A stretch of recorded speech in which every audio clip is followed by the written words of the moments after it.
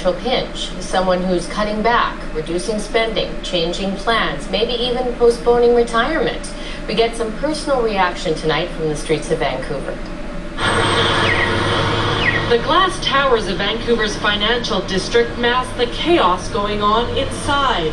It seems most people are worried about the financial crisis, a crisis that many believe has yet to fully hit Canada. I had a full head of hair this morning.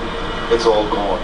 So, yeah, needless to say, I am concerned. It won't affect me personally, but it'll probably affect my boss a fair bit. Yeah. He's stressed out a bit, yeah. I have the lifeboats right now, and I tell you, the way Apple's going up and down, yeah, that's all I'm worried about. Yeah, I lost my job. That's why I'm here.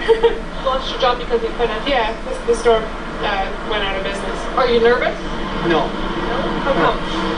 Well, because I got into cash a long time ago. What are you worried about? Possibly my future as a young person.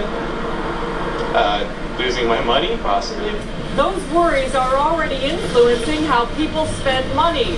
From lattes to luxury goods, people say they're already cutting back. It's affecting everything, and you cannot travel, you cannot really afford things around. It makes just everything more difficult for in every single aspect in life. Do you think you might make some changes in your spending habits now?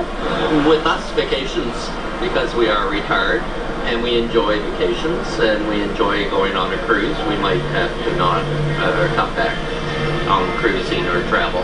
My paycheck is going to take a cut, and my income is going to take a cut. So, and that's just me, and the same applies to everyone. This is just universal. You know, there's no one who's going to be spared. I'm fortunate that I can probably survive for a little while, but you know, if you start losing 800 points a day, I don't know how many days I can take.